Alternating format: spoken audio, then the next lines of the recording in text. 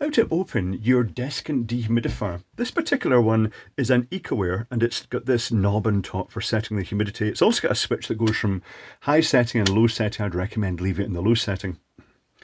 So let's start by the obvious things. Make sure the power is off before opening it and slide out the water drawer, making sure that it's empty in the first place before you even tip it on its side.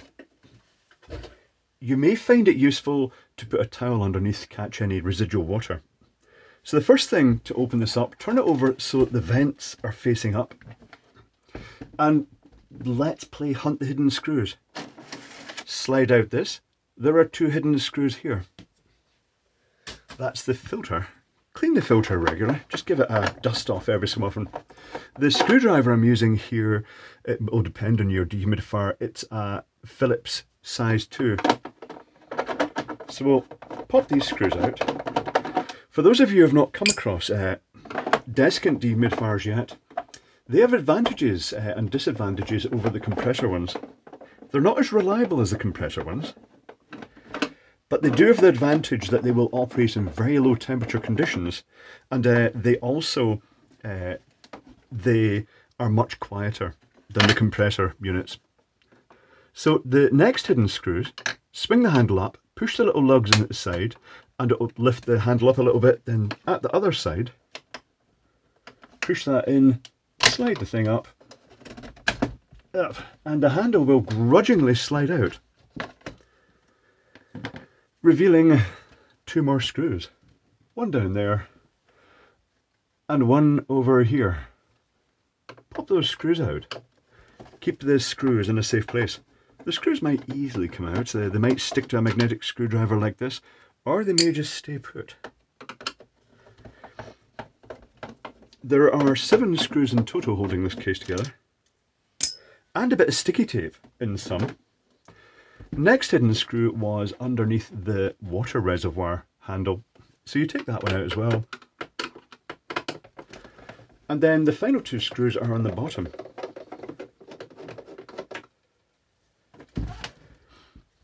So let's take those out. These are right underneath the unit, over here and over here. On this unit all the screws match. It's always a good idea to look at the screws you take them out in other units just in case they don't match. Okie dokie. Now we're going to turn it over, if I remember rightly, and we're going to lift the lid off like this. Things worthy of note. Often on a new unit you'll have a bit of tape in here and you'll have to reach in from the end and pick that tape off. It's an attempt to stop water drizzling out this seam. Other things worthy of note in this particular unit, it's got a little bit of trim and that just tends to pop out. So when you're putting it back together again, you'll have to slip this bit of trim back in. So I shall put this down here. This is definitely needing a clean. Fortuitously, let me give you a little walkover of the components. Inside the unit is a drum of material in here, and it's called a desiccant drum, and it looks like a spiral roll of corrugated cardboard, and that's actually coated in a zeolite substance. And when the unit's running, there's a little motor. Let's see if I can find the little motor. There's the little motor. There's a little motor there that has a cogwheel drive onto the edge of this, and it makes this drum rotate. And most of the time it's rotating through the airflow of this fan. But for part of the rotation, it goes through this segment here like a slice of pizza, and this has the heat elements in it. When it goes through that, there's a fan here that circulates air continually in a channel inside through the heater and then through the condenser unit at the back. And I'll show you the condenser unit. So let's get this out. To get this out, there are 2 more screws. There's a screw here, and it might be worth getting a Sharpie and just marking the position of these screws, just to remind you where they actually go in and out, because otherwise, if you put a screw in the wrong hole, when you try to put the lid back on again, it won't go into too well. If you hear a scraping noise, it's my head hitting off the camera.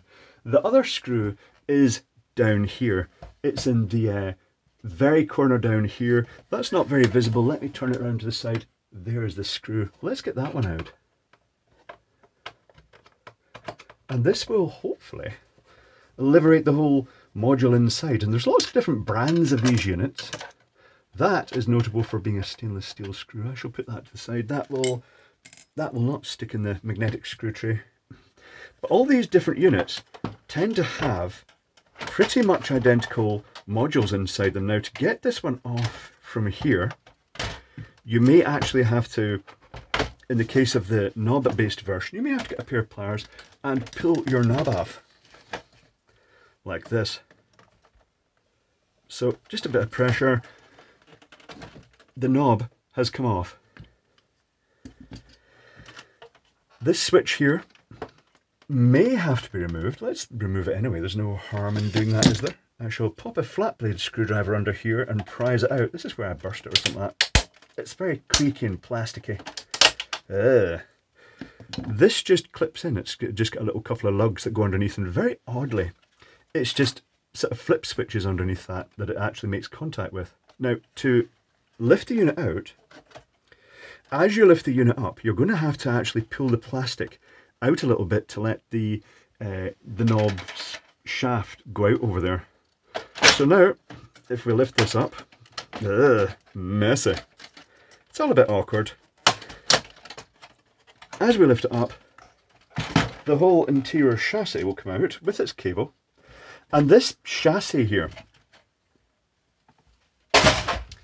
is the bit that seems to be common to most units. You open the units up and it always seems to be a fairly identical unit. This is for if you need to go further technically, this is the humidistat in this one. It's got two little rocker switches, which is quite neat. If you look at them, they're standard little, can I even get this angled right? Standard little rocker power switches in there that are pushed in by these two plungers. So it's actually clicking two rocker switches. If you need to access the electronics in this one, and it's got a surprising amount of electronics, they're underneath this metal cover.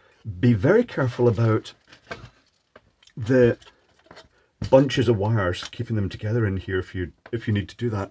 It's rare you'll need to go into the electronics. Let's take the Mankey water channel off, the condenser unit. So what I'm going to do here, I'm going to take the screw out of each corner of this and lift it out of the unit. This is the bit that the air circulates inside this. First it goes up and then it goes down, if I've got the order right. Yes. So it's pulling through from the heater at the other side, as you'll see, up here in these fins, and it's just plastic, down here, and then goes circulated through the heater again. And the water condenses in here, and then it drips down to the bottom here, where it's channeled out the bottom, down to the water reservoir. And that is very prone to blocking up. Let me show you this, because I will be taking the whole thing off. So there's another 4 screws out.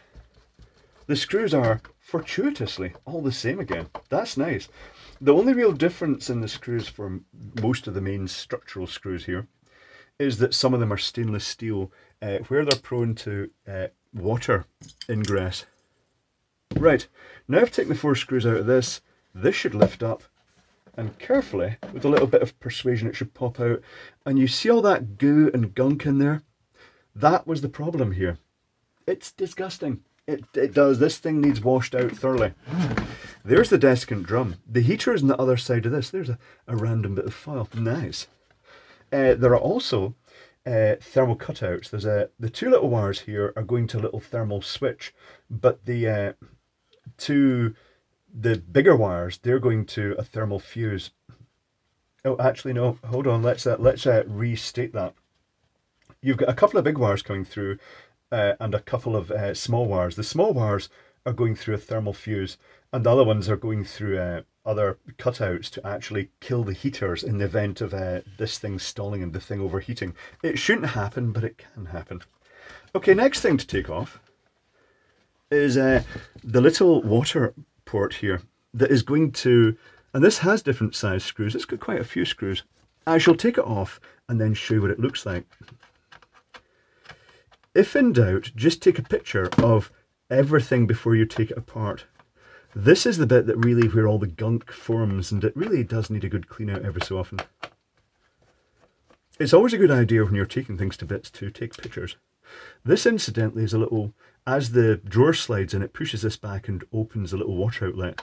It's also notable that you can actually put a hose over this, but the hose has to be very strictly angled down, and that can be put into continuous drain, which is good, but it won't stop this problem occurring.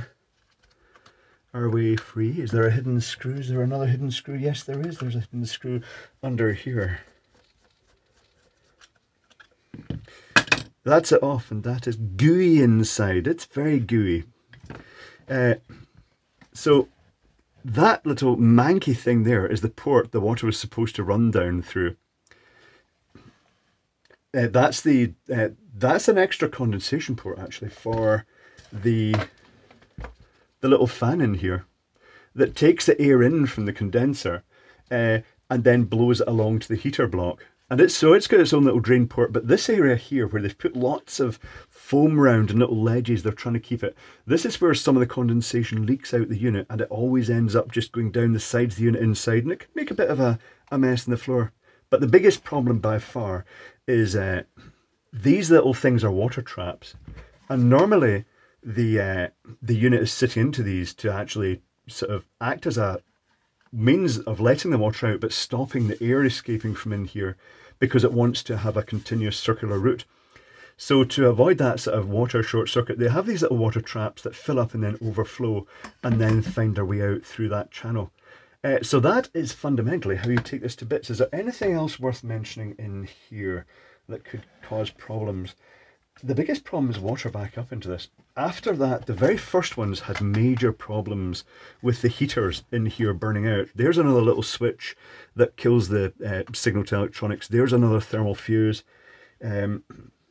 This whole bit can lift off, but if you have to lift this bit off to actually gain access to stuff under here, take pictures and cut some ties, and you have to lift the wiring off the little pegs at the side of this because it actually also kind of acts as a route for the cables to be dressed around the sides. See the little fins here that hold those in position, and that's the same at both sides. Looks quite messy.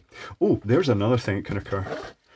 If the motor doesn't spin but it makes humming noises, here the fan motor, primary suspect is this capacitor down here. Let me just check that. It's a spade terminal capacitor and its rating is, hold on, do I have a flashlight? Yes I do. It's bright here, but in the wrong direction. Its rating is 1 microfarad. It's a 1 microfarad fan capacitor. And this little transformer, it's for the electronics in this. And that is it. So then once you've done your work, once you've cleaned this all out, everything happens in reverse. So you just need to watch this video and look at all the steps of how it goes back in. But I would, while it's open, just clean everything out, get all the dirt out of this. And soon it should be back in normal operation. I hope this helps. And also now you know what's inside a desiccant dehumidifier and how it works.